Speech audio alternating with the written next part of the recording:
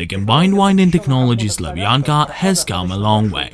The team was working on the combined winding since 1995, when the technology had been first successfully applied in practice. There were patents obtained, research conducted, and the technology was repeatedly proven to be effective in practical applications. As a result, it became obvious that the technology needed no further enhancement and research. Moreover, Dmitry Duyunov had a large number of potential customers who were ready to order developing a particular electric motor. At that moment, the innovative Sander project appeared. It's an enterprise where Dmitry Duyunov's team will be able to develop various electric motors and earn profit from the combined winding technology Slavyanka. Of course, creating such a business requires investments.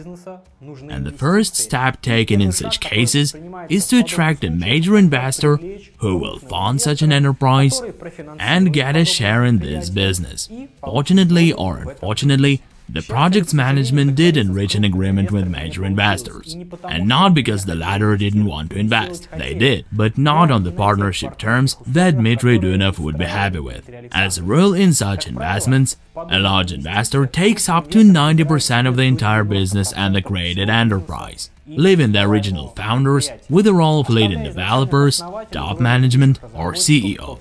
Dmitry Duyunov did not agree to accept such a deal. He was not going to sell something he had been doing for many years. He was not going to sell neither the company nor the technology, so he had to refuse such investments. There were some offers to implement the project abroad, but this idea was also abandoned for a number of ideological reasons as well as for security reasons. I would like to emphasize that Dmitry Duyunov is rather an exception here, because since the Soviet Union collapse, more than 1 million of engineers, scientists and academics have left Russia alone.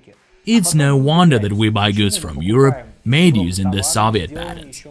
Duyunov not only stayed in Russia, he also continued to work on innovations in Russia and earned money from his innovations by developing the combined winding technology Slavyanka at his own expense and using his team's efforts. It was decided to attract the required funding by means of crowd investing, or the so-called crowdfunding.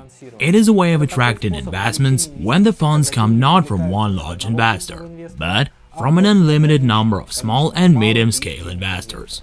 This means that absolutely everyone can take part in this investment project by investing the amount of money you have at your disposal and become a co-owner of the innovative business that is being created right in front of your eyes.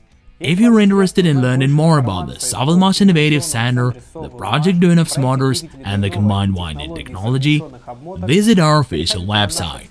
The link is provided below this video. And also subscribe to our channel not to miss the next videos.